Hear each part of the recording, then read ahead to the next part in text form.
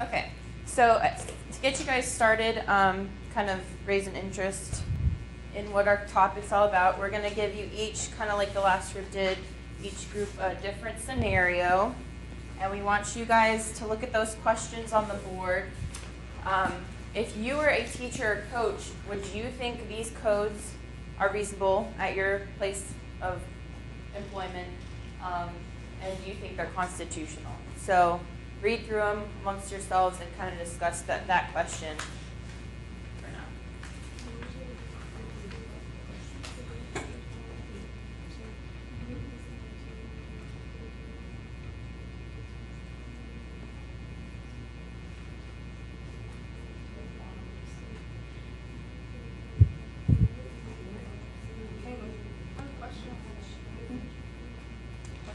Put it on the board, I'm sorry. Oh. Sorry, we put it on the board. Just if you want to skim through that, I know that's a long one. No, that's just, do you, from what you know right now, just in general, think that's a reasonable dress code?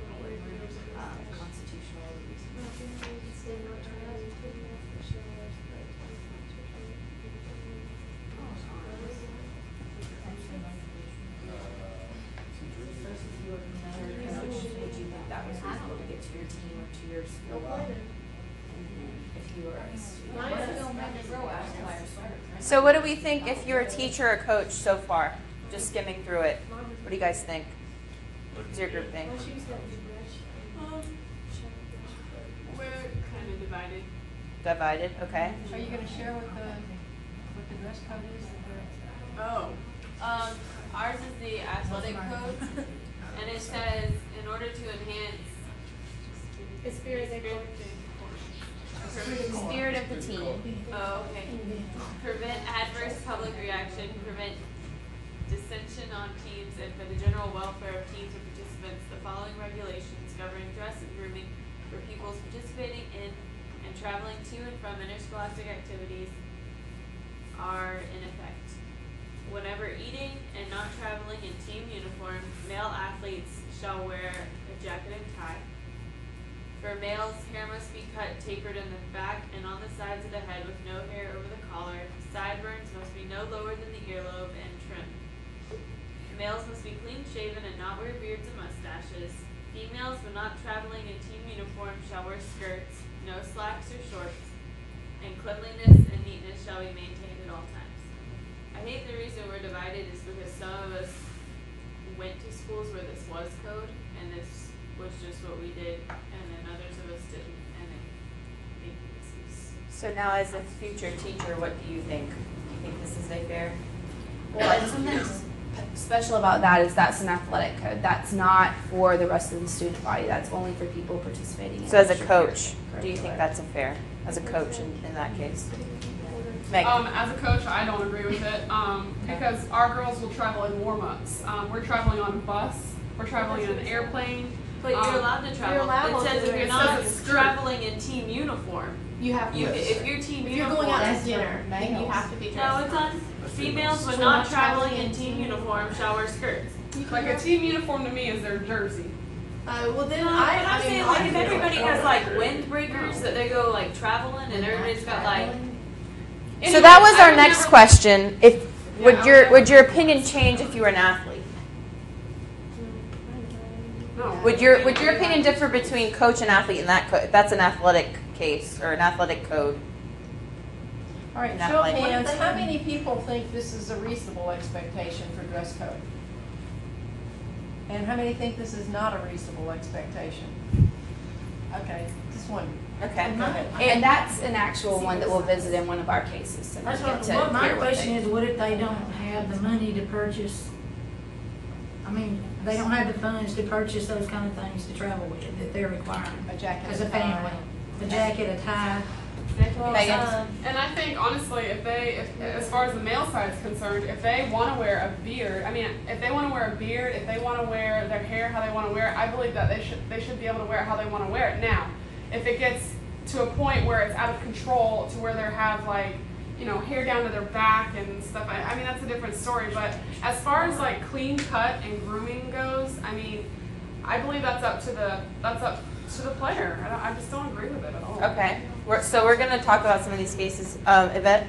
Like Robin said, what they can afford, you know, Right. whatever. Well, I know like some schools give a collared shirt, you know, a certain color that has like the school symbol and their mascot on there, and they wear it with the khakis, which I think is totally fine, you know. But I understand where she's coming from. They can afford Right.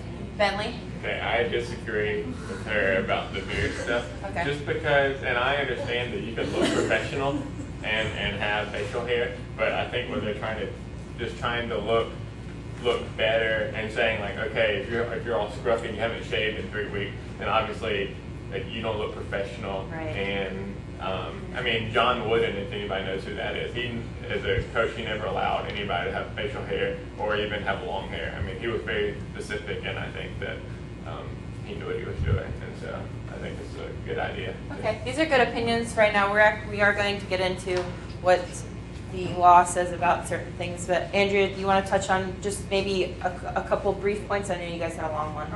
I'll just do acceptable bottoms. Okay. Ours is the general school code. It says jeans, quote unquote Docker khaki style pants, dress pants, complete length pants, shorts, skirts, and skirts are acceptable with the following conditions. All bottoms must be securely fastened around the waist. Their size appropriate, worn with a belt if they have belt loops. Shorts, skirts, and skirts must be at knee length when standing, so should not be higher than 2 inches above the knee.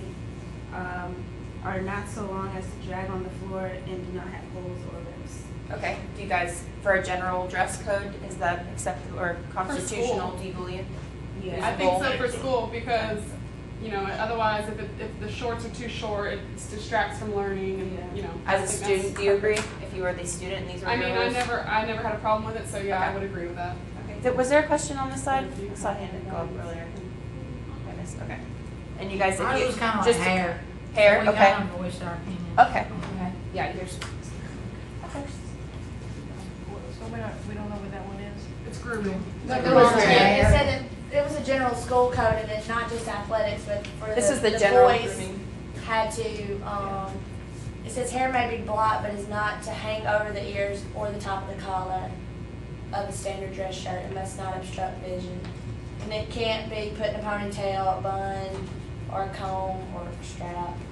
So, and it just said cleanliness of body and clothing is expected of students at all times. And did you all agree with that? I know you commented on this. As an elementary Grooming. school, if that was an elementary school, lots of times some of my kids come to school and they haven't bathed, and you know their hair is really oily. Sometimes I can't help that. But I know that's what I'm saying. Like Yeah. I don't know if you can put that as Yeah. as part of the school code. So maybe because in a they're still young like enough younger to where school. they can't. I mean, some of them do it themselves, but lots of them can't help it. So. Okay. And the vision thing sounds like maybe a safety issue. They need to be able to see where they're going. So I would think that's reasonable. Right. But Okay. not being able, Not what for is their it, hair. not pulling your hair back. They can't pull their hair back. Uh-huh. I don't think that's reasonable because It can't be long, and if it is long, start it can't be sweating, long. you want to pull your hair off of you. Well, it's for boys. This is for That's for Oh, I boys. didn't see that. It's pretty much saying that boys can't have hair long enough to even be pulled back. And what decision did that group make on that being reasonable? Kind of what. We didn't really think that was too reasonable. Not for the whole school, like athletics, theirs is a little different maybe, but for the whole school, I don't think you can really tell people how to wear their hair. Okay. Okay. So we'll revisit Thank you for those. you guys' opinions. That was a good.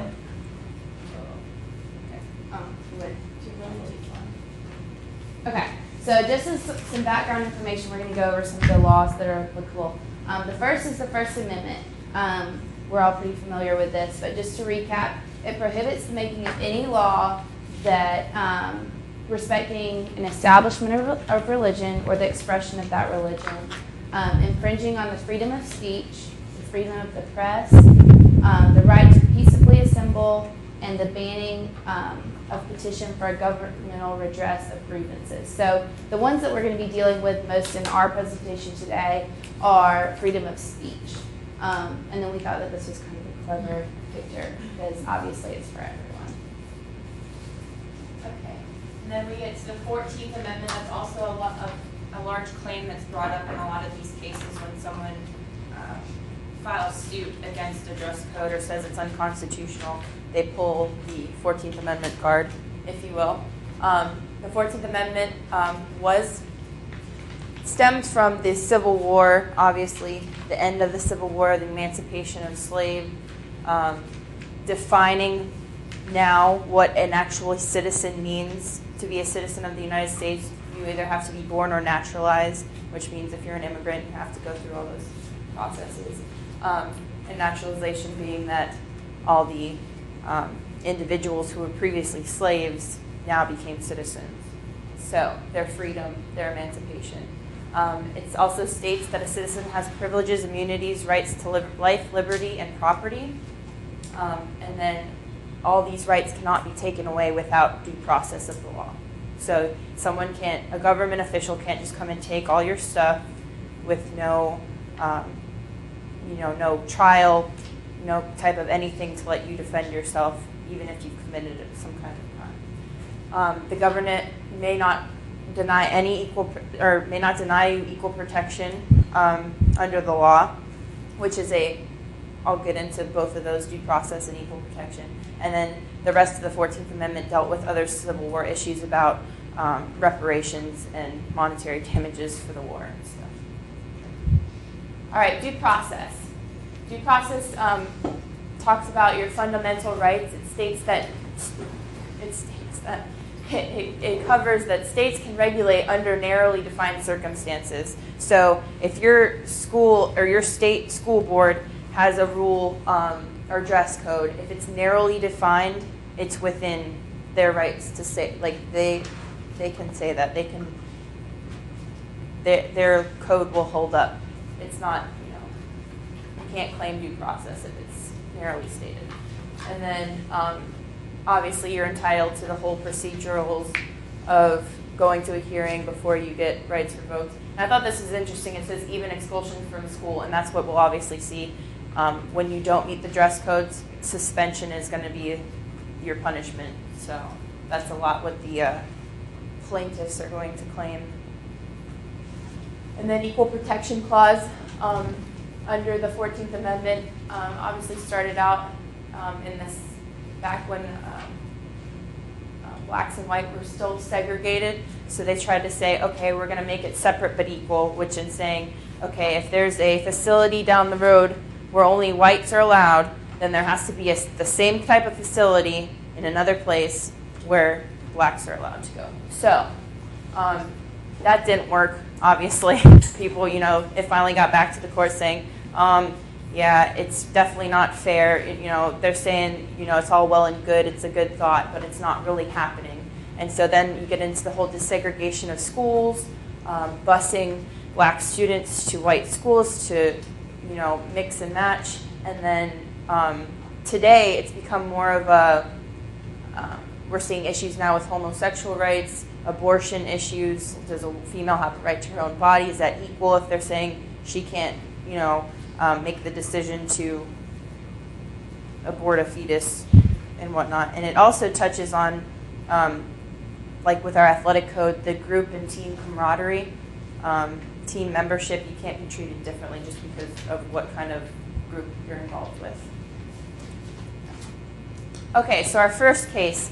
This case doesn't necessarily have to do with dress code or grooming, but it set a large precedent for determining what is constitutional. U.S. versus O'Brien, obviously, they considered it a crime to burn your draft card. That's obviously a pretty big deal. If they said, here you go, you're going to war now, and then they burn it, that was obviously a large government issue. What the precedent set was referred to now as the O'Brien test. And so when cases would refer back to it, they would look at these 4 points and say, is the dress code authorized under state law? Does it advance an important government interest? Is it not related to the suppression of free expression? And only incidentally does it restrict free expression.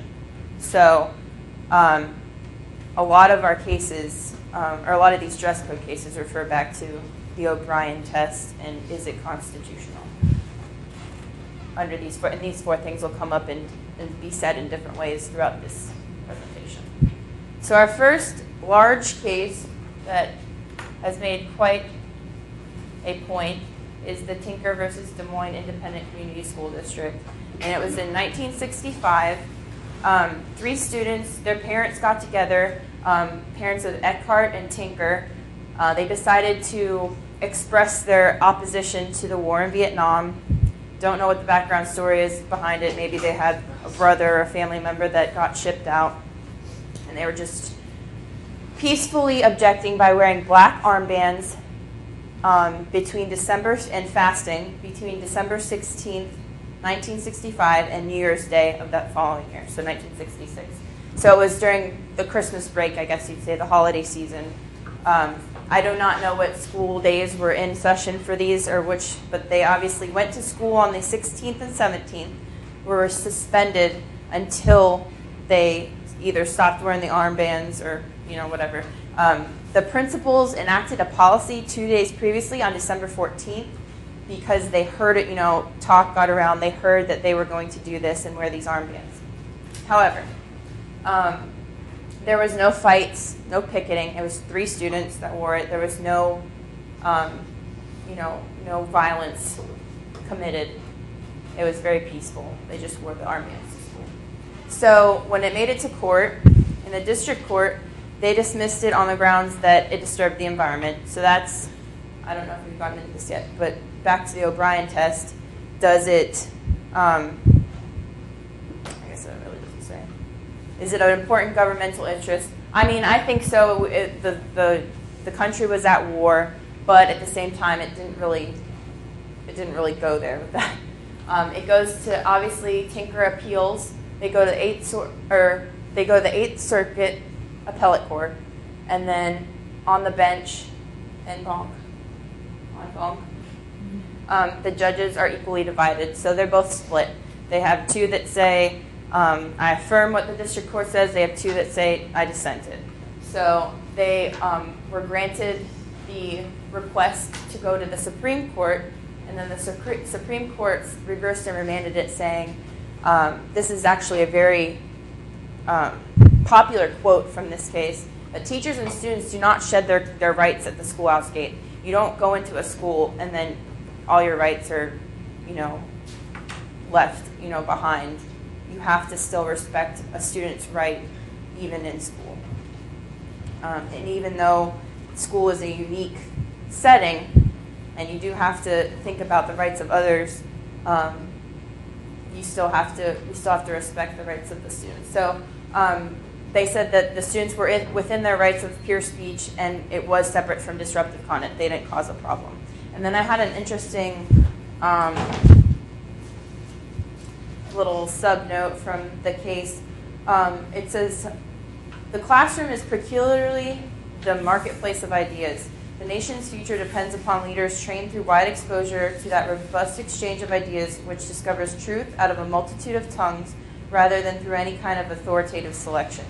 So I liked that in saying that our country is kind of founded upon, you know, having your own voice. It shouldn't be stifled. And unfortunately, in some cases, we can't just go and say, oh, you can't say that and stuff because, that's why all these laws were put in place and all these amendments were written.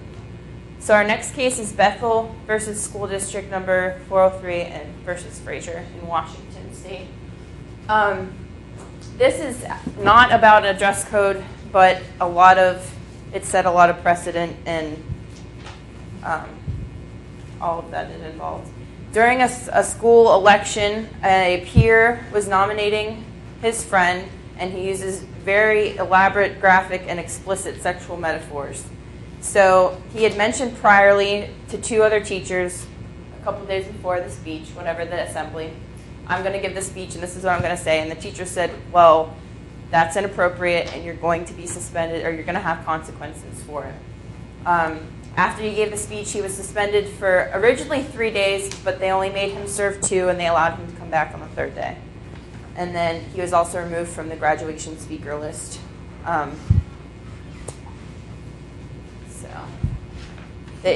What do you guys think the issue would be here about the speech being explicit in a school. Is that ringing? Why would it be unconstitutional, or why would this person lose their right? There may be a school policy against what kind of speech they may use. Right, very good. Okay, that's going to be one of the points in the next slide. Okay, so in the district court, I was actually shocked.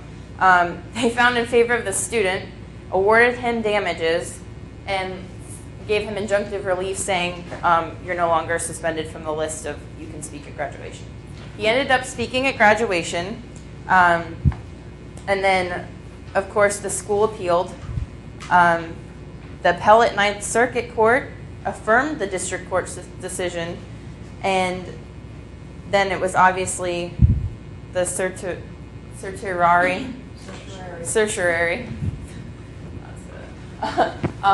was given, and then they made it to the U.S. Supreme Court. This is where they reversed it.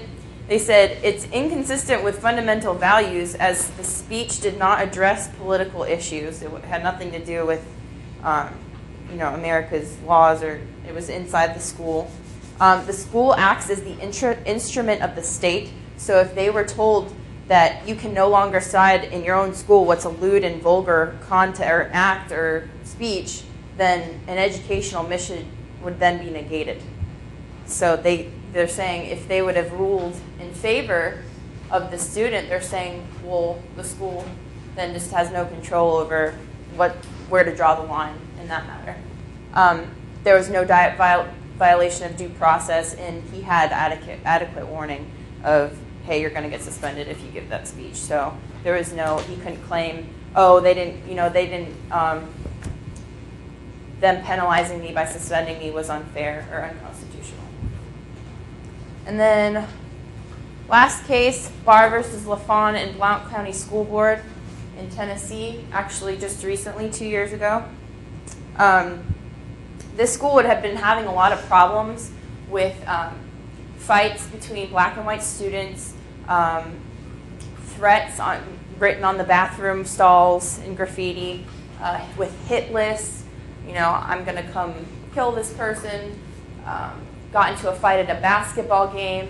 A parent made a complaint that the African American student that got suspended, it was unfair because the white student didn't get suspended at all.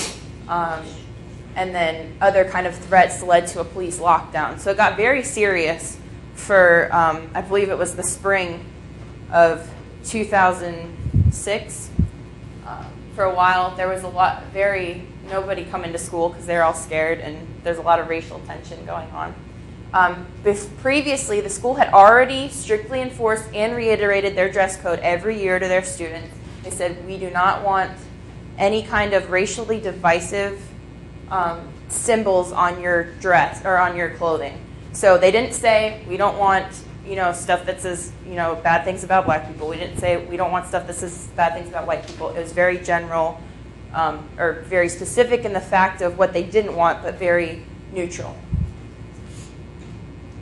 So the following school year, 23 out of 452 documented dress code violations at the beginning of that year included Confederate flags. So the issue here is they said they're just wearing it to represent their Southern heritage. I don't know if they were new students or what, but they did it, they knew the code, they did it anyways, and they were suspended. And then they claimed the three that we talked about at the beginning, your First Amendment, your due process, and your equal protection clauses. So in the district court, they granted the school board and the principal's summary judgment with prejudice to the Blount County School Board. They stated, everybody? Can't bring it back. Can't bring it back. the images of the rebel flag obviously disrupted the school atmosphere. It wasn't just necessarily of, well, this doesn't, they couldn't say the Confederate flag. This doesn't mean, I'm not trying to be derogatory toward anyone. It was already having a problem. They were already causing or having issues with fights and gun threats and other kinds of death threats already. So it was definitely disrupting the atmosphere of the school. The code was narrowly tailored to a substantial government interest. So I think it was kind of not humorous, but that the 14th Amendment is a big issue in this case, and it's coming, it's all coming full circle with the Civil War and the Confederate flag and stuff. It was an issue because it had to do with the United States at one point, I guess that's what I'm trying to say. And then they also couldn't prove the due process claim because they had such a strict school code that everybody knew about. And then once it appealed in the Sixth Circuit, they affirmed the decision of the district court and denied the certiorari. All right, so what we need to remember, or I guess I'm going to ask you guys, and you tell me yes or no, and then explain how it would be constitutional if you answered yes or no to this question. So does the dress code materially and substantially interfere with appropriate discipline, the rights of others, and the operation of the educational environment? If the answer was yes, what would be the ruling? I guess what I'm trying to say. What would be your decision on would it hold up in court? Would the dress code hold up in court? If it interferes with the rights of others, appropriate discipline, and operation of a school atmosphere.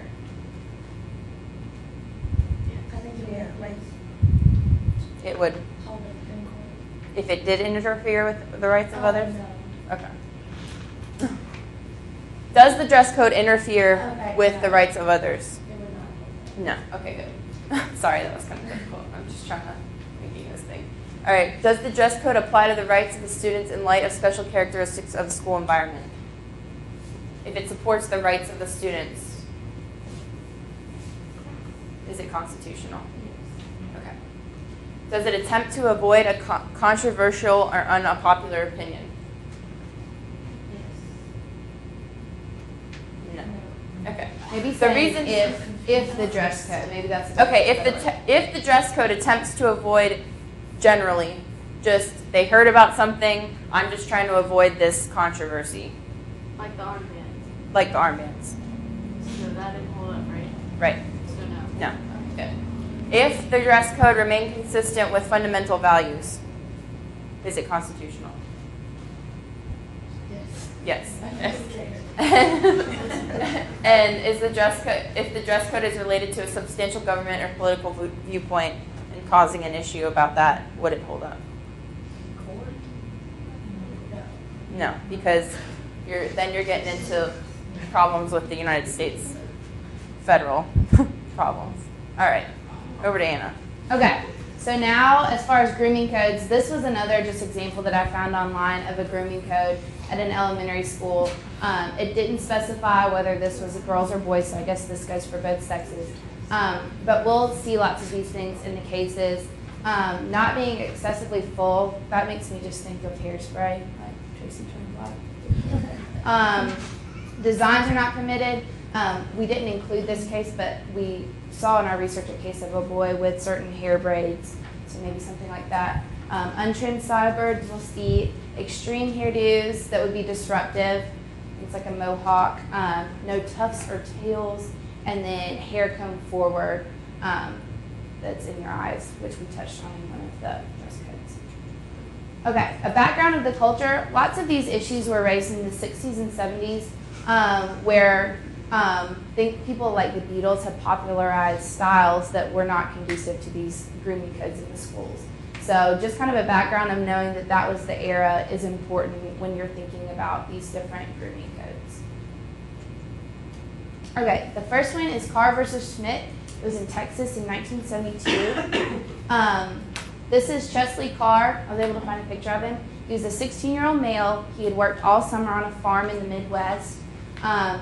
He attempted to enroll for his junior year at Coronado High School in El Paso, Texas, but was not permitted to do so since he was in violation with the grooming code. His hair is over his ears, it's down close to his face, and it's over his collar.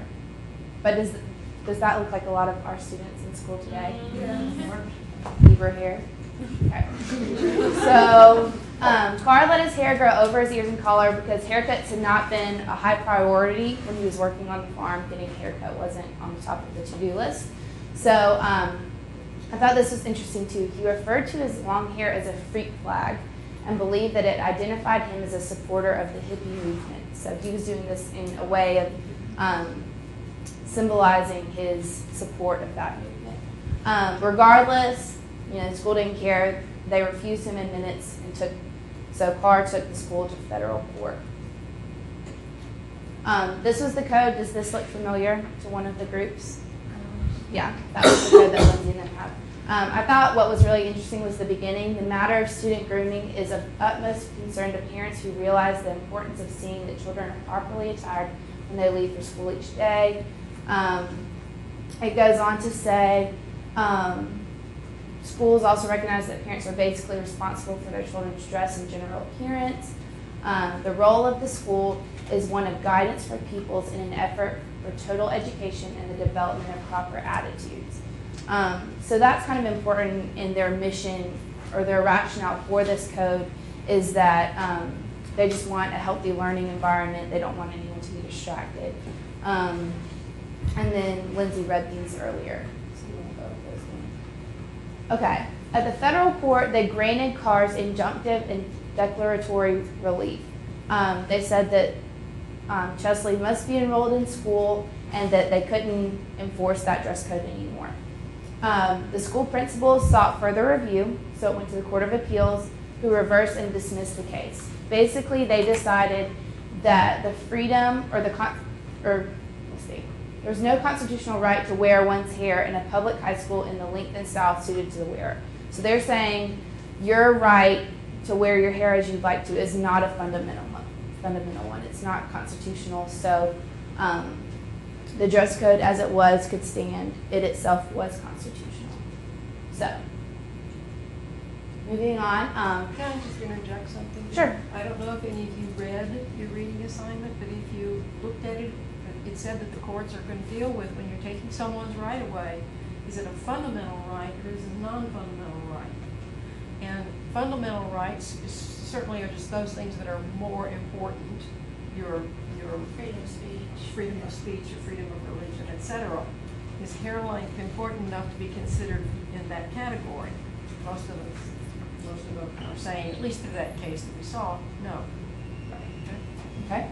The next was Dunham versus Pulsifer. It was at the same time, 1970-ish, in Vermont.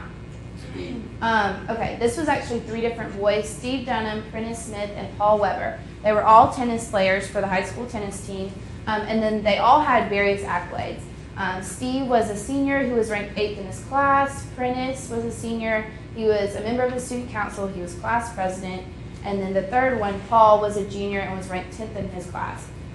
So they were all very academically sound. They were well-rounded. They were 1, 2, and 3 on the tennis team, so they were very skilled in tennis as well. So no discipline problems. They weren't acting out, anything like that. On April 16th, the young men were prevented from participating in a tennis match due to their failure to comply with the grooming code for extra class scholastic activities. This one, which group?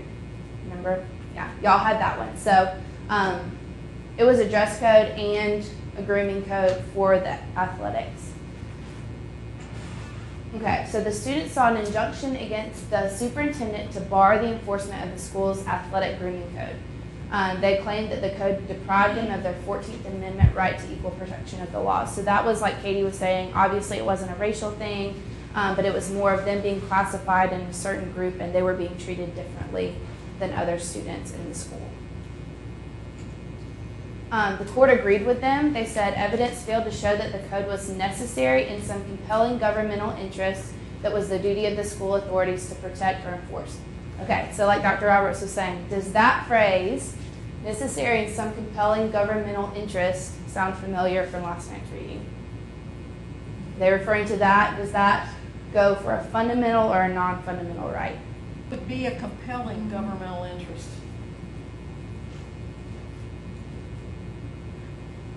Okay, that's a fundamental right.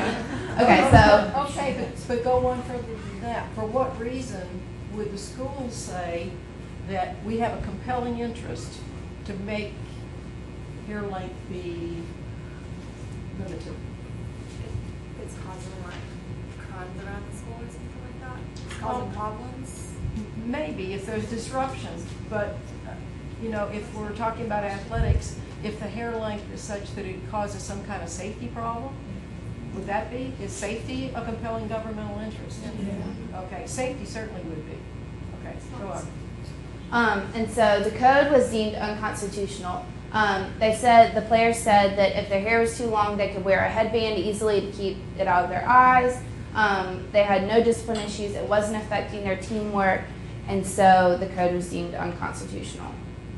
Okay, so that was opposite of what was said in the Carr case. The last one, Barber versus the Colorado Independent School District. This was more recent. This was in 1994 in Texas. Austin Barber was an 18-year-old high school senior in Colorado City, Texas, and he filed a class action suit challenging the legality under the state constitution of hair length and earring restrictions imposed upon male high school students. Nobody had this dress and grooming code.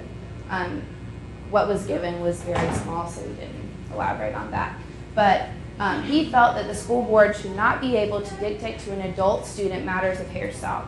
So he thought the fact that he was 18 was very important in this case. Additionally, he remarked that he would like to be free from sexual discrimination. So he's also adding that the fact that girls can have longer hair and girls can wear earrings is not fair, since boys cannot. Okay. Grooming code stated that boys may wear hair to the bottom of the collar, the bottom of the ear, and come out of the eyes. Boys may not wear earrings of any kind. So the grooming part is very similar to the other grooming codes that we visited, but the earring is kind of new.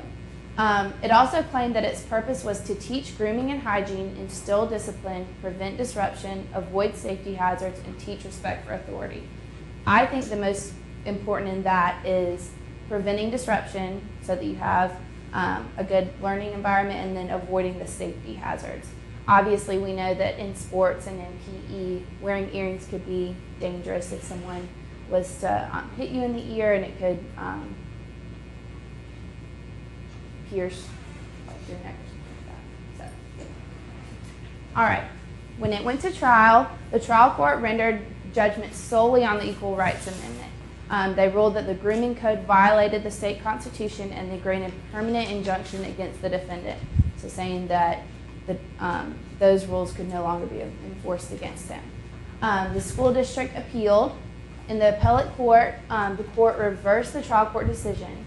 They said that Barber's claims do not manifest such an affront to his constitutional rights as to merit our intervention in this case.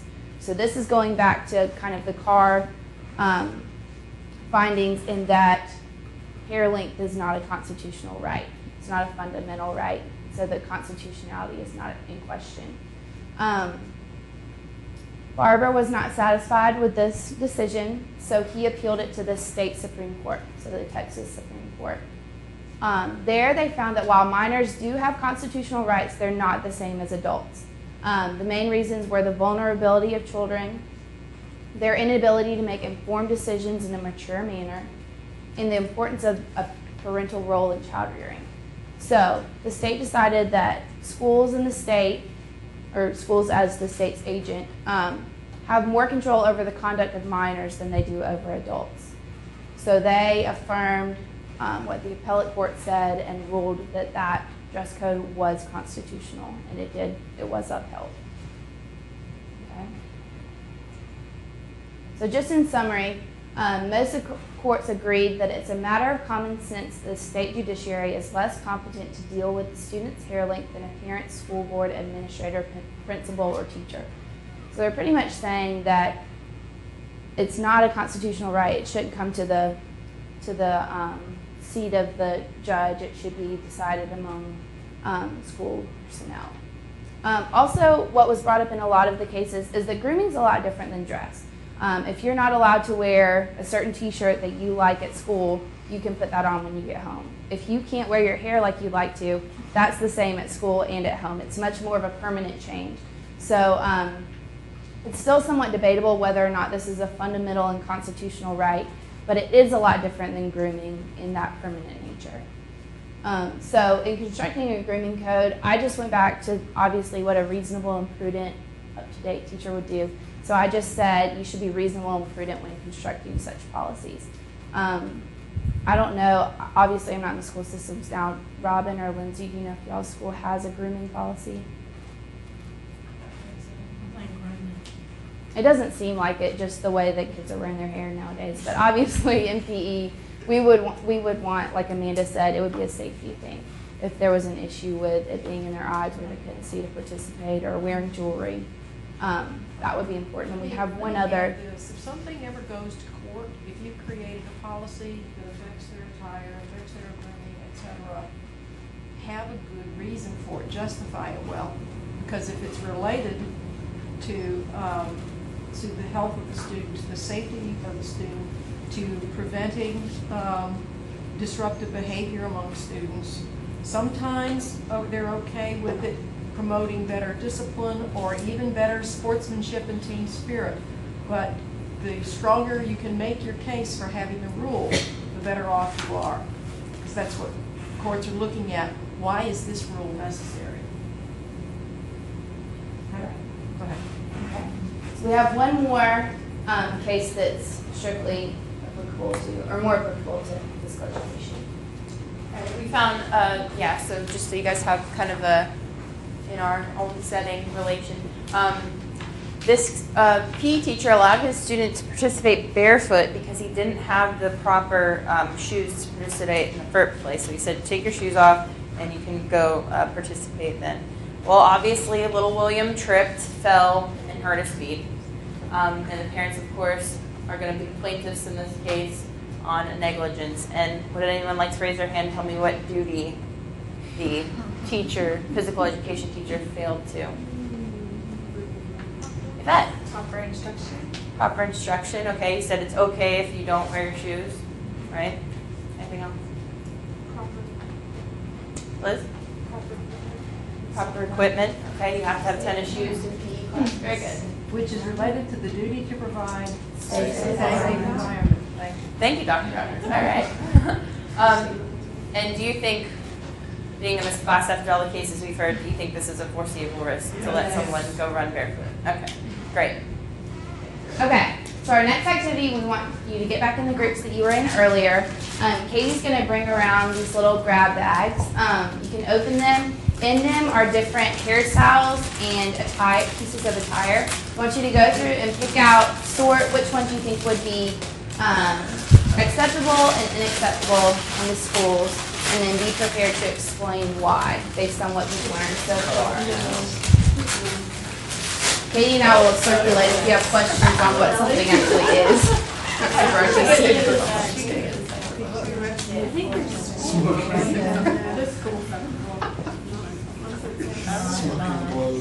I would say acceptable. What do you think? What are we saying?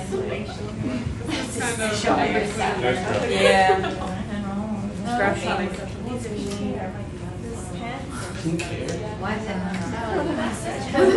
Okay, you guys did good. Very good. Crazy questions about what anything is. What do you guys think? But does that have a vulgar connotation? Those are just a couple reasons. So what do you think is appropriate? Well, it's not, everyone doesn't have an What about outfit, the it's just sideburns? random. I don't know. You like them? Oh. Do you have any questions And the about what piercing, it the ear was? piercing? What about Ugg boots? They say they're not safe. No. No. his eyes are still peeping out. If they're in Oh yeah, if Robin, if you're a P. Yeah. Yeah, okay. Yeah, you could extend it whether we're in PE. What do you guys think? It looks like his Is eyes. that your appropriate and inappropriate form? Right. So I say this is covered. What about if we were in PE, Ugg boots? Okay. Let's No, I'm do just it asking. in general, and then we'll say,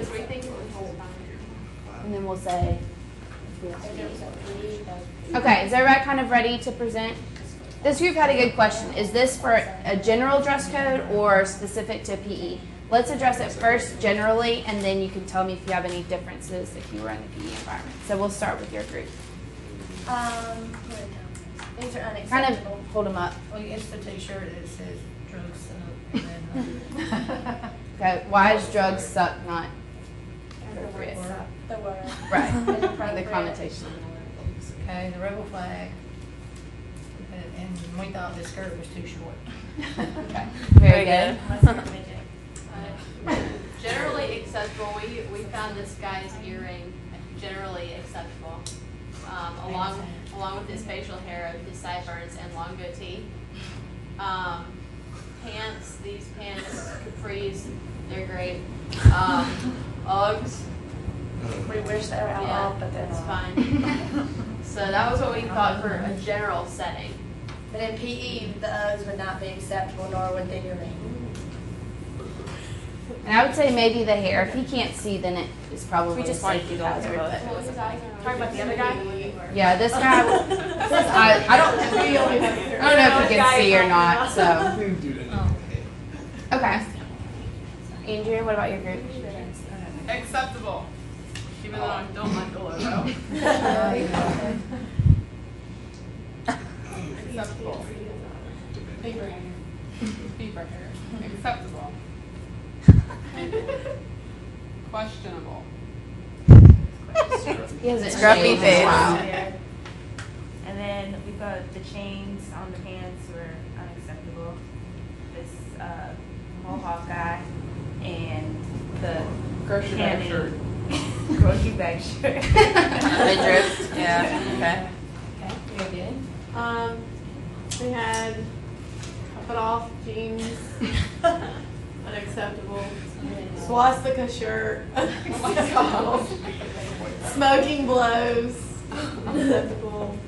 We said pink-haired lady, that's unacceptable. We had beaver hair as acceptable. And regular old pants, khaki, and then Uggs, but not acceptable in PE. Right. Okay. So we pretty much. I don't agree with all of those.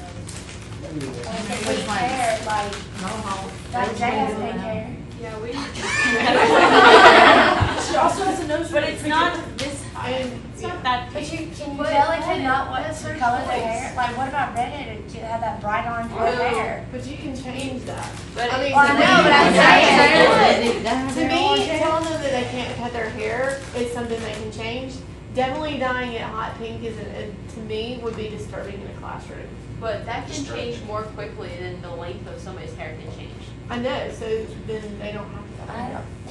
I think they have the right to have whatever color hair they want to. Who's to say that blonde hair and brown and brunette are the only three colors? I mean, blonde, brunette, and redhead are the only three. And you said what? I think that's just really red. Because I go platinum blonde sometimes, and people may think that's disturbing, but I don't care. That's So, my hair. so if a girl wore bright pink hair, was told she needed to change it, refused, they expelled her.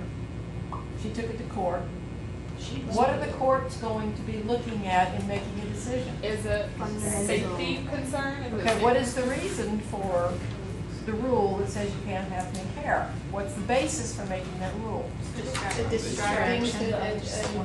Making it a learning environment is what I would think. I would say That would look I guarantee if one of us came up in this room with pink bright hair, I'd look everybody at would it go. and I'd say, You oh, need I to wear get face, your and then I'd face be over it. That's distracting. They don't want people. But in younger kids, they're like younger kids. You have black hair. And one of the things that's true is we don't know for sure what the courts would say, so we have to sit down around the table if we're a school board or somebody's involved in a policy and discuss it, including what experiences we've had with different hair colors in the past and whether it influenced behavior or whether it turned out to be a non-issue. Because they will be looking at that. Has this caused problems in the school before? What's the history here? Okay, but we maybe won't know the answer to this question until the courts have such a case. Right, because obviously the grooming cases that we looked at had mixed opinions. Some upheld it and some did not, so it's hard to know. All right, so all we have left are kind of recommendations. First of all, we said rules and regulations should be established to enhance a positive learning environment. That's what we were just talking. It shouldn't be. No student's hair or dress should be distracting to the others. positive and safe. I would just add, here we go. We're gonna. I want to write it. Oh, Whoa. What the heck? But again, because it goes back to the reason, and safety is compelling interest of the schools, that's why I emphasize that one. Okay. Also, like the last case said, the Barber case, since minors have different constitutional rights, the school represents a unique setting. So a quote that we really liked was that you need to secure individual rights without infringing on the rights of others. So that's an important quotation to remember. Sure. And that goes back to the free speech where the kid was giving sexually explicit speech, and the fact that there are still minors in your audience, and you don't send your kids to school to have just whoever talk about whatever, and it obviously made a lot of the students uncomfortable when he was saying those things. So that's another issue of school as a unique environment. Like we were saying, a lot of it today, compared to the 1970s, like with the hair, has changed a lot. We see little kids running around all the time today with longer hair, like boys with longer hair now. So just be prudent and reasonable and seek a compromise before you start, and always let them know what the code is or what the rules are before you start. We do need to make exceptions for religious practices. Obviously, people have headdresses or the different garb that they wear. So have exceptions for that in your code, and then always be reasonable and narrowly define your reasoning behind a certain rule or code or banning, like they said about the racially divisive clothing. This is the main point to remember throughout all of it. Have freedom without disruption. So.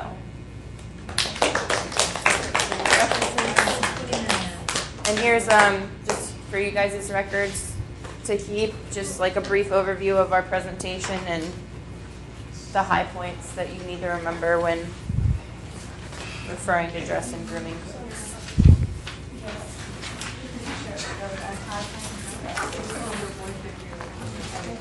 All right, let me ask one follow-up question here, folks. The landmark case in this was the Tinker versus Des Moines, which is the armband case. And in that case, you heard the statement, teachers and students don't shed their constitutional right to freedom of speech and expression at the schoolhouse gate. And that may be a surprising thing to go back and read, given the fact that in schools now, we're seeing all kinds of things you can't wear on your T-shirts, or headbands, or all kinds of things, all kinds of emblems, etc. What's the rationale for restricting that freedom as much as we are in modern times? Why couldn't they wear a swastika? Why couldn't they wear a gang-related symbol? Why couldn't they wear... Okay. This whole thing about it causing disturbances, and that's not just disrupting learning, that becomes a safety issue also, doesn't it? So the prevalence of gangs in particular areas of the country, and in urban areas, urban areas in particular, not rural, urban areas in particular, where there's high gang activity, you're going to find more schools with more rules prohibiting what students can wear, because they're looking at the history of activity in those areas. So, all right, Thursday we will be back here again for Manjack. or pardon? For Manjack. For lesson on drug testing. And then we'll continue with some of our other presentations. Which we left out our numbers. It was, You left out what? drug test and bar search and We didn't seizure. mention it. Drug testing is a part of surgery. But you know if you read your homework. Thank you. That's why I was letting them do that. I said, yeah, we haven't had one run. Yeah.